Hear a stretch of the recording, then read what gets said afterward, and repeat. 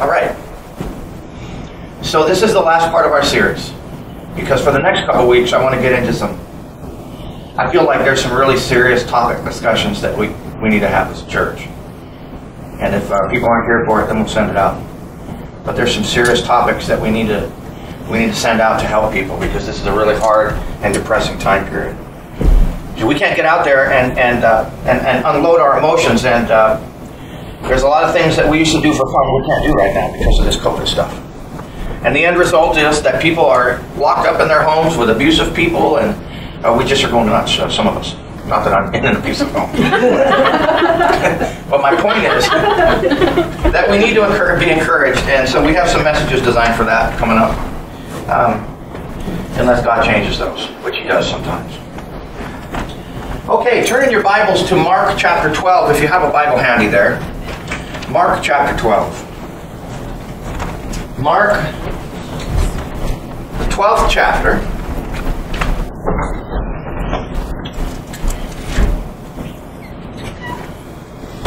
And I just want to say that a lot is going on here in the Bible in Mark chapter 12. Jesus has been arguing, Jesus has been making some very powerful points with the scribes and the Pharisees in his day, with his disciples and apostles as they're traveling into Jerusalem. There's been some very powerful discussions with these men. Now we drop into these verses, and this is what we're going to talk about today. Beginning in verse 41. Mark chapter 12 and verse 41. Everybody stand, if you can, for the first verse. This first opening text. And this is what we read there in Mark chapter 12, beginning in verse 41. And Jesus sat over against the treasury, and beheld how the people cast money into the treasury. And many that were rich cast in much. And there came a certain poor widow, and she threw in 2 mites, which make a farthing. And he called unto him his disciples, and saith unto them, Verily I say unto you, that this poor widow hath cast more in than all they which have cast into the treasury. And all they did cast in their abundance. But she of her want did cast in all that she had, even all her living. Okay, you can relax and have a seat. So we've talked about integrity. We've talked about patience. Today we're going to talk about a quality that we can put into practice, because it seems like everybody right now is challenged with what they don't have. COVID has taken its toll on all of us. Cutting our work hours. People are struggling with unemployment. I seen a news article that some of the states are charging people back for unemployment that they've paid out. So this is a difficult time. So we're going to apply this to the times that we're living. I couldn't believe when I read this headline, but this was an actual headline, where a man said, I want the last check I write to bounce. So the first thought there is, the comment that this man made is from a guy who can't manage his business accounts. Spends every dime on what he has, doesn't realize that there's more in life than spending and getting. But the initial reaction to that comment that this man made, I had it wrong. His name is Charles F. Feeney. He is at least, or used to be, a billionaire. He made his fortune in the duty-free shopping industry. He made a decision in 1984, which he kept a secret, and formed a private foundation called Atlantic Philanthropies. You'll see why this applies in a second. For 15 years, he ran it anonymously, even though it was one of the largest sources of charitable grants in the United States, Ireland, South Africa, and Vietnam. He secretly turned over the duty-free business to this foundation and continued to invest while giving money away in direct medical care, education, criminal justice advocacy, and peace-building initiatives. Atlanta Philanthropies will, this year closed their doors and gave away $8 billion. Gave away $8 billion. And would be by far the largest organization to have voluntarily shut itself down. Mr. Feeney says that he understands that personal prosperity is for the purpose of purposeful generosity. How often do you see an attitude like that? Very, very little, right? So we're in a series called this self-analysis of ourselves, this mirror image. And we're looking in the mirror. We've been looking at different qualities that affect our character. Imagine that you had a mirror, you could look at it, and it would show you not only what you look like on the outside, but what you look like on the inside. That's what we're trying to do, is to see what it is that we look like inside. What would you see in your heart? That kind of character, what would it be?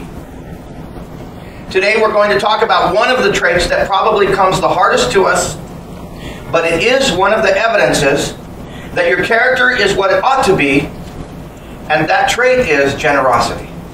Generosity.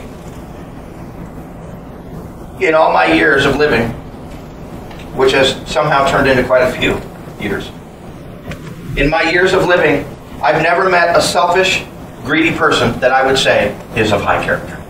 A selfish, greedy person. I think there was a man that I used to know. I'm not going to tell you who he is. Back in California, when I lived in California, I knew of a man. And people that know me well might know who he is.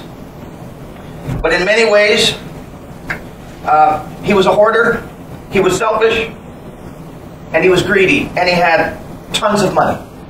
I remember one time he told me, Steve, if I wanted to, I could buy a plane right now. He said, I have so much money, I can do anything I want right now. But frankly, in many ways, he was miserable, and he made those around him miserable. I don't know if he could even spell generosity. But I remember seeing him outside with a bottle of wine, drinking wine by his truck. Very sad and very alone. He portrays the same three traits that I see in every person who I've ever met who is selfish and greedy.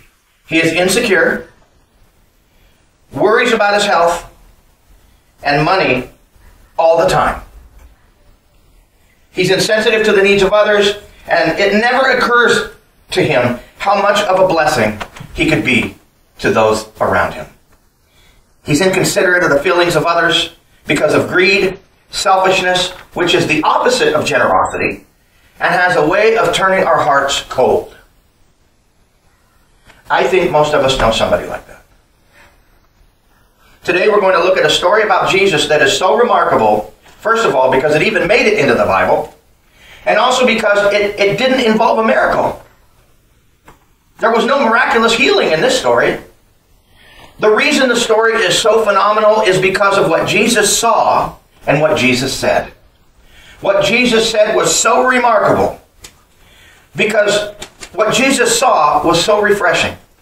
He saw the greatest example of generosity anyone has ever witnessed. A generous person is the epitome of what generosity is all about. Let's just say a quick prayer. Dear God, we thank you for the opportunity that we have to hear this message of generosity as Jesus seen it happen before us. And as we review it together, we pray that you'll do a miracle in somebody's life and heart as they look in on this story, as we reflect on this mirror image of ourselves and which qualities can help us today the most. We leave it in your care, dear God, that you take it over. In Jesus' name, amen. I want you to put yourself in the story. Okay? I want you to put yourself in this story. Because what is true about this person in Jesus is true about you in Jesus. It is true about what you have and what you think you have and what you do with what you have. Jesus saw something that no one else that day saw, though everyone was seeing the same thing he saw. And we opened with the scripture in the verses. We realized that Jesus went to the temple. You will see that nobody else sees things quite like Jesus, in ways nobody else would ever think about. It's really kind of an amazing, special story. The woman that is talked about here in this story does something that to our eyes seems so ordinary and so small and so unimportant, so inconsequential, that nobody would have given it thought except for Jesus. In fact, only one person left that day talking about it. Only one person. Because Jesus did talk about it.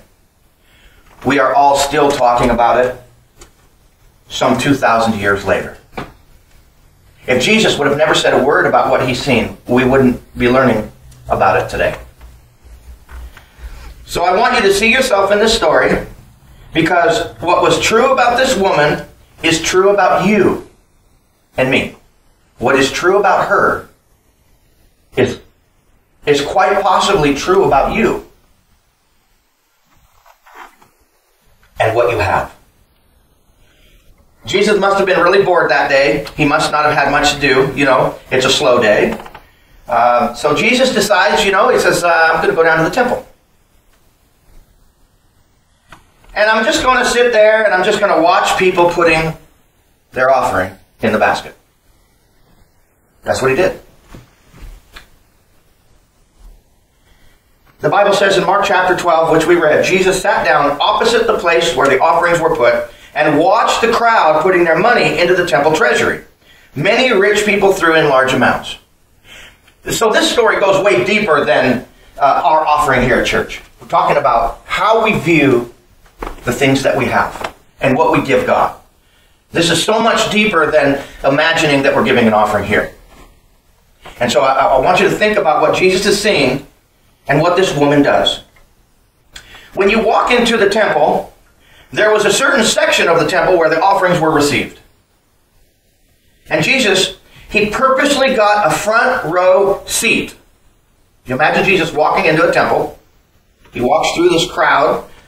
This particular temple here in Jerusalem happened to be in a very popular area, so there was a lot of prominence there. Jesus walks in, walks to the front, finds a front row seat where he could watch what people gives. Kind of different to think about, isn't it? Whenever Jesus was teaching or performing a miracle, normally Jesus wanted everyone else to have a front row seat. This is the only time we're ever told that Jesus looked for the front row seat. I could understand if it was a football game,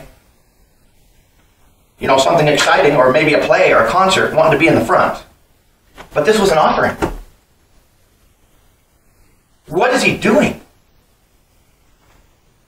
And here he sits in the front row. And he's just watching people. How many people like to watch people? Sometimes I do.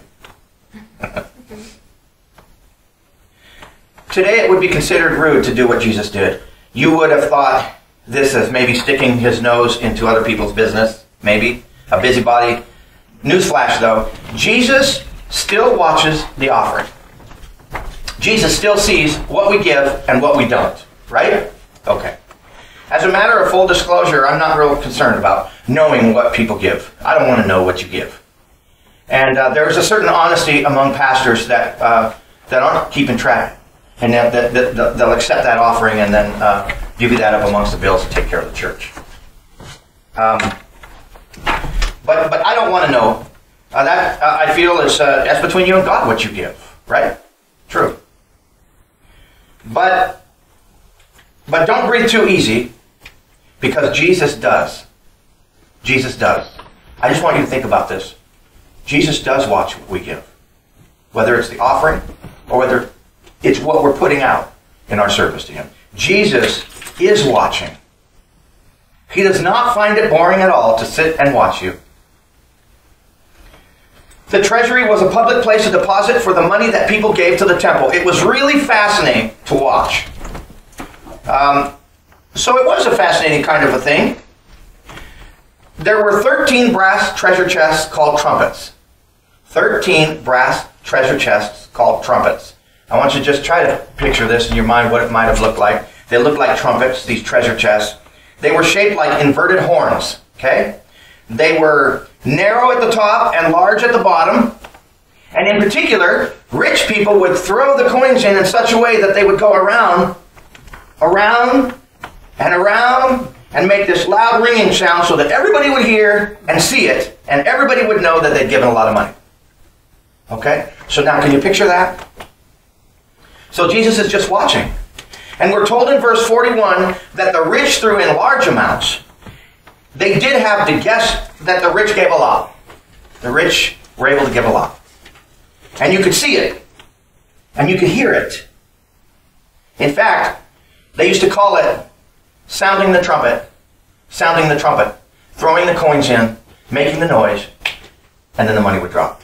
That's where the expression sounding the trumpet came from. Jesus was very observant. He was anticipating what people were giving. He knew exactly how much everybody was putting in. Jesus knew. He was well aware that the rich people were putting in large sums of money. Now understand, Jesus is not condemning the rich for giving the money. He loves a cheerful giver, whether the giver is a rich giver or a poor giver. He's not questioning their motives of these rich people. There are rich people who give with a good heart and good motives. Some of the greatest charitable work being done in the world today is done by rich people. And that's good. But the point that Mark here in the Bible is making here is that the Lord anticipates. He anticipates what we give. He is marking down what we give.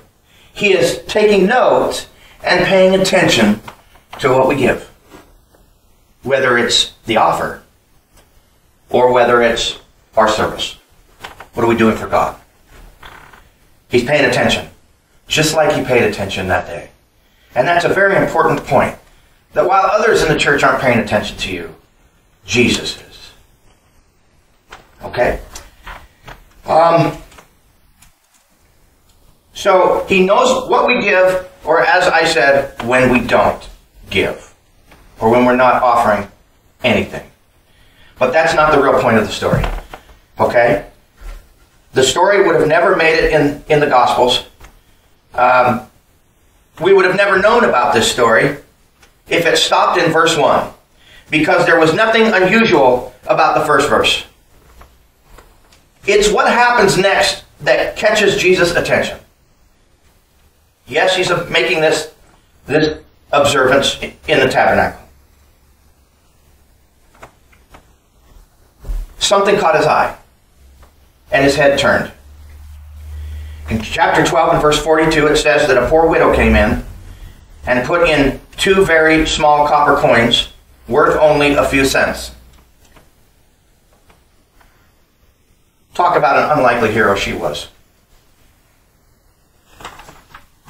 She would have been looked upon that day as a 3-time loser by a lot of others. She was poor. She was a widow. They would have known it because widows wore distinctive clothing back then. Third, she was a woman. And as much as I hate to tell you this, in some ways, women at that time were considered second-class citizens compared to men. So, that may have been how others might have seen her, but that's not how Jesus seen her.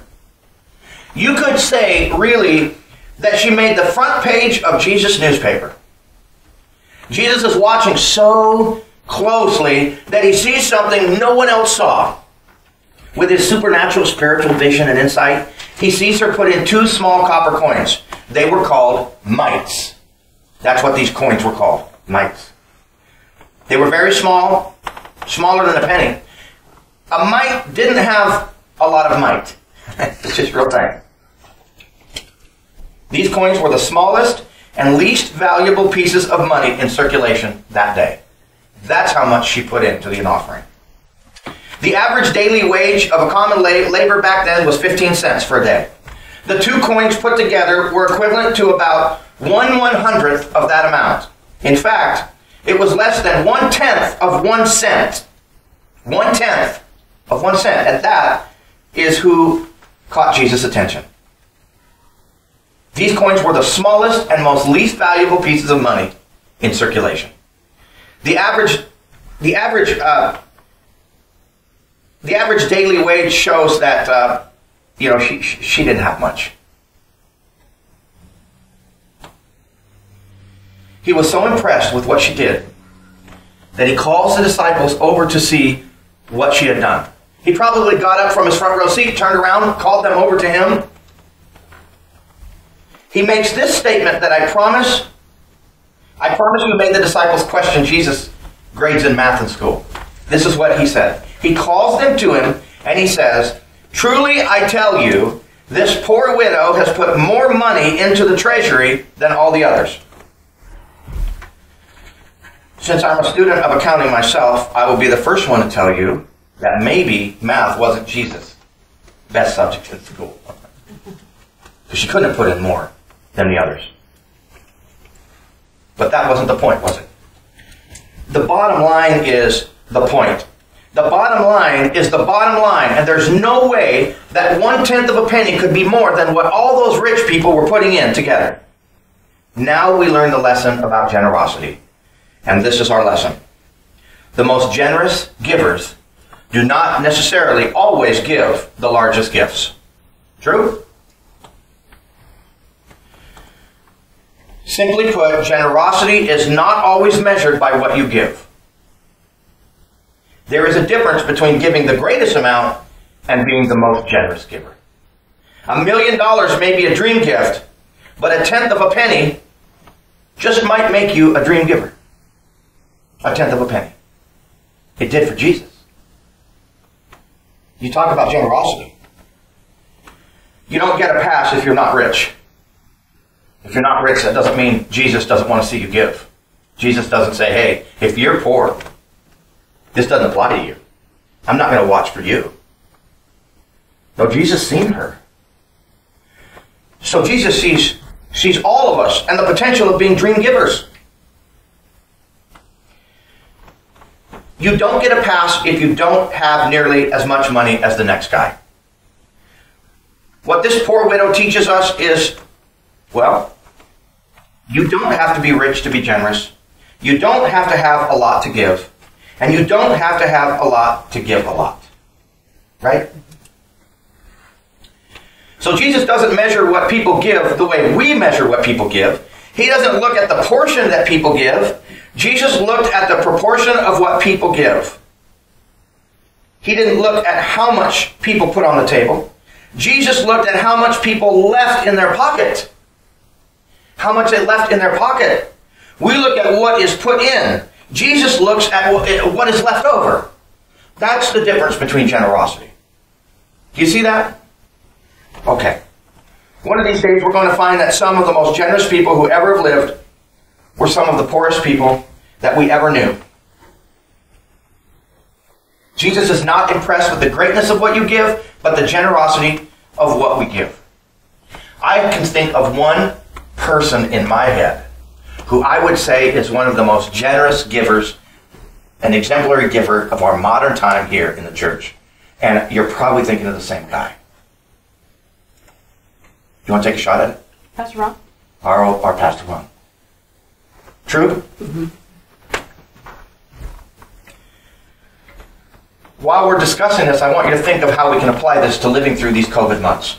Okay? Are you kind of doing that a little bit? You'll be able to apply this at the end. I want you to go back to that day at the temple in your mind and see Jesus there and hear the noises of the coins. I want you to see that moment when Jesus stops and he turns around and he looks at his disciples. He calls them over and he has this discussion. Everybody applauded what the rich people were giving. Only one person applauded what the poor widow gave.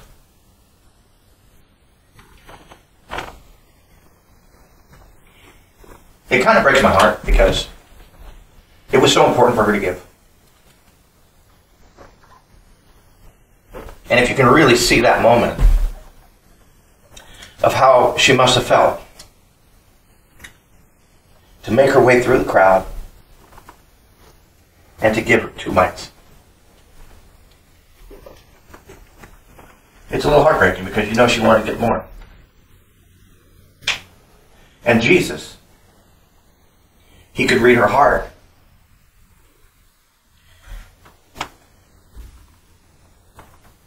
So all this applause that the rich were giving each other, but it was the applause of the only one that mattered that was given to her from Jesus. Jesus applauded her. Jesus watches. Jesus sees. He calculates what we give, not by how much we put on the table, but how much we leave in our pocket. Not by how much the gift was worth, but how much the gift really costed you. By that measure, this poor little widow that day got an A+ in generosity. Does that make sense of what God sees? Let me give you an example. I'm going to use the offering because this is my thought process when we come in and we're thinking about the offering and what we can give to the church. And you think to yourself, okay, I've got this here. Now if I put this much in the offering, that's only going to leave me with this much. And I could really use this much over here for this. I'd really like to do this. And so I'm just going to do this for the offering. How much am I keeping in my pocket? That's what Jesus sees. That's what he sees. Right? That's what Jesus is seeing, and that's what makes us generous. This poor little widow becomes the hero of a story she didn't even know she was writing. Jesus sums up why he was so enamored with the little woman who gave such a big gift in his view. Now in Matthew chapter 12, verse 44, as a reminder, we read it, this is what it said. They all gave out of their wealth, but she, out of her poverty, put in everything, all she had to live on. Oh. Once again, we're reminded of how poor she was. After calling her poor, she is now described as being a person of poverty, and 2 complete Greek words are used for poor and poverty. The first word, translated as poor, describes someone who is totally destitute, a beggar. She may very well have been homeless. It's very possible she could have been homeless. Today she would have been totally dependent on public assistance or whatever, on help from others. The second word for poverty means basically having nothing. A careful reading says that she really gave more than just 2 mites. Right? She gave more than just 2 mites. How much did she give? Everything. She gave everything. Jesus said she put in everything she had to live on. What that literally means is she gave all of her. All of her. Literally meaning she gave all of her life. This lady was not only giving her money, she was giving herself. She was not only giving all that she had, she was giving all that she was. The reason why this woman could give all of her money to God was because she had already given all of her life to God. We're going to explain that in a second. But as you put this story together and you see what this giving amount that she gave meant for her, it meant so much. But why could we say that she had given her life to God? Well, the easy part for this woman was giving all her money. That wasn't hard for her because she had given to God all of her heart. What really impressed Jesus was not what she gave, but why she gave it. Okay? So now we're not getting lost here in how much you're going to give in your next offering or how much you're doing for Jesus. Don't get it. What we're talking about is her attitude that really impressed Jesus as he read her and watched her. It was her attitude. Keep in mind, she was not going to get a tax deduction like the rich, today when they make a donation, they get a tax deduction. She wasn't going to get one of those. She didn't give out a show for others. Not only did she not know that anyone was really looking, she probably would have been embarrassed if somebody was looking. She for sure didn't give flippantly. She wasn't casual. For the moment, she carefully thought this through. This was no little thing for her to walk in and do this. She didn't say it out loud that she was making a clear statement to God. Her actions spoke louder than words, and did her actions ever speak loudly and clearly? Because she gave everything that she had. She was saying three things. She was saying three things. God, I look to you to provide for me. God, I love you more than I love money. And God, I live for you and you alone. Have you ever walked in and really didn't have much money at all, and you gave it all to the offering? Oh, right? Oh, let's see. I've got Monday, Tuesday, Wednesday. And I've only got $20.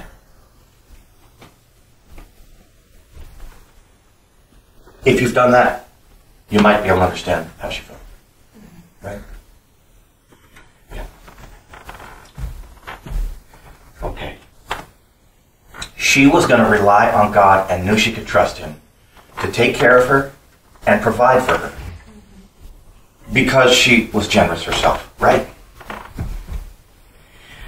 This is the time I want to ask two groups of people to answer an honest question. Just to yourselves. If you do give to the Lord's work, if you are practicing generosity, why do you? Why do you? Why do you do it? Remember, we're looking at ourselves. You see, the IRS doesn't care what you give. They just want their money. The mortgage company doesn't care what you give. They just want their money. The credit card company doesn't care what you give. They just want their money. God cares why you give. He doesn't want your money. He wants your heart.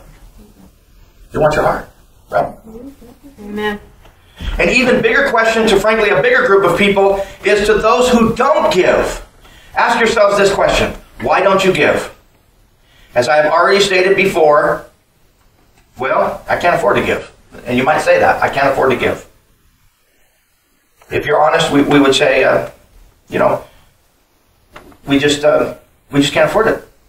And maybe we don't want to do without this new thing or that new thing. Maybe, if we're honest with ourselves, maybe that's why we don't give. If you have enough to feed yourself and clothe yourself and put a roof over your head somewhere, and you have anything left over, just be honest enough to admit it is either because you don't look to God to provide for your needs, or you don't love God more than money. I got to say this. It's not that we don't understand hard times, but there is always a sacrifice we can give to Jesus. There is always a sacrifice that you can give to Jesus.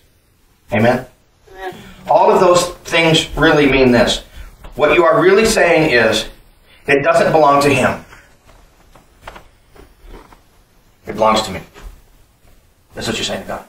I just want to give you an illustration. I just heard this before this morning. When I was younger, on Father's Day, I would always want to do something for my dad. But I never had any money. I was just a little kid. And so when it got closer to Father's Day, I would say, hey, Mom, can you get a few dollars from Dad so that I can get him something for Father's Day? Right? Have you ever done that with your children? Maybe at Christmas you give them a few dollars so they get you a gift. Or on a birthday, it's Dad's birthday. And so the kid says, hey, Dad, can I have a few dollars? I want to get you something for your birthday. Right? I want you to think about the mentality about your relationship with God. God owns everything. Amen. And you say, dear God, please help us provide for us, take care of us, give us what we need. And then we take those things that God gives us, and we're blessed with things, and what do we do back? It's all His anyway, we give it back to Him. That is a generous spirit. It's easy to see that with our parents, but we have to put that into perspective with God and our relationship with Him today. Today we're talking about a poor widow. We do not know her name. We don't know where she came from. We don't know where she lived. And we do not know how she died. 2,000 years later, though, we still remember her and we talk about her because she was generous. You are not going to be remembered by how much you make, how much you spent, or how much you saved. Nobody will remember those things about you. Nobody's going to know how much you saved or care when you are gone. Nobody's going to remember that about you. What will they remember about you? Well, you will be remembered for how much you gave. Amen? Amen. So, you're not going to be rewarded by God for how much you made, or how much you spent, or how much you saved. You will be rewarded by what you gave. The woman, she never knew that Jesus saw her. She never heard what Jesus said about her. But I guarantee you, and I want you to think of this, because I really feel like this is what's going to happen. I guarantee you, the second she walks into heaven, the first thing Jesus is going to say to her is, I saw what you did. I saw you. She's going to say, what? And Jesus is going to say, I saw you. And I will guarantee you that every angel in heaven will rush up to her and say, so you're her. You're that one Jesus told us about. You are the little poor widow that gave all she had. I guarantee you that's what I feel is going to happen to her. And the greatest reason at all why all of us should be generous, whether we have a little or a lot, is because our God has been generous with us. A God who is so generous that He did what? Well, He gave us His Son Jesus Christ to die on the cross so that we might have the most expensive gift of all. Opportunity. Eternal life. And He gives it to you for free. He gives it to you for free. You only have one life to live. You're going to live it one of two ways.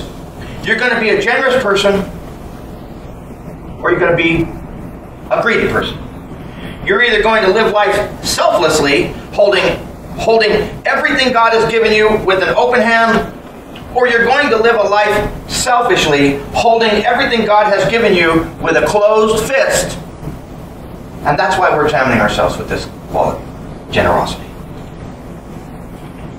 On September 3rd, 1939, German troops invaded Bielsko, Poland.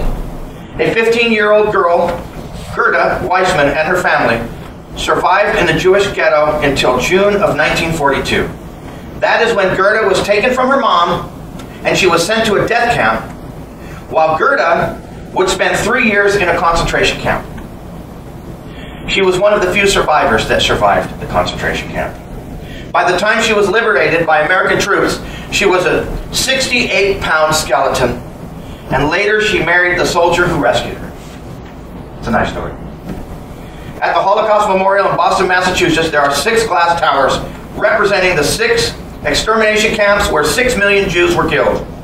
5 towers tell the story of the unbelievable cruelty that people endured, but the 6th tower stands as a testimony to generosity. The 6th tower. Inscribed on it is a short story entitled One Raspberry, written by Gerda. And this is partly the story. A child friend of mine once found a raspberry in the camp and carried it in her pocket all day to present to me that present that night on a leaf. Imagine a world in which your entire possession is one raspberry and you save it all day to give it to your friend. That is generosity. That is generosity. The real measure of your heart is bound up in whether it is a heart that wants to get or a heart that wants to give. The real measure of the value of a gift is not how much it is worth on the table, but how much is left in your pocket. That's what makes generosity. That is true whether it is $1 million, 2 copper coins, or 1 raspberry. When Jesus Christ came to this planet, he gave everything he had, including his life. He had nothing in the tank and nothing on the table. He gave his all for us, and we should give our all to him. Amen. So that's our last quality. When you think about generosity through these COVID restrictive months where people are really tight, how can we apply these things we've learned and show generosity to others? Any thoughts on that before we quit today? Be considerate. Okay, be considerate. Good. And when you think about others and what you have, you may have little, but you can still give to others. And there's a lot of ways to give. Can you give some ideas of how to give? Helping out. Like how? Well, if you know somebody's in need to help, like housework or something. Okay, good. Work. Yeah. You can help them with work. Which we could use some help. You guys would. That's a great one. Even food. If you Food. make extra. Bag of potatoes, right? Goes a long ways. Something. If you hear about something, give. Help. What if it's not possessions or money? Work, you said work. How else can we give? Time to God. Amen. Make time for God. This is the worst time for Christians in very many years, because what we're finding is that the last thing people are doing is making time for Jesus. This is hard. Not only are we bombarded with issues with our families, but we're praying for God to help us, but how much are we leaving on the table? Right? Oh. We pray and we pray and we pray for God to help us and pray for others to help us. And others are praying for us. But how much do we leave in our pocket? How much are you giving God? Anything? So these are great things for us to think about right now, because it is hard. And God understands it's hard, so what is he going to do?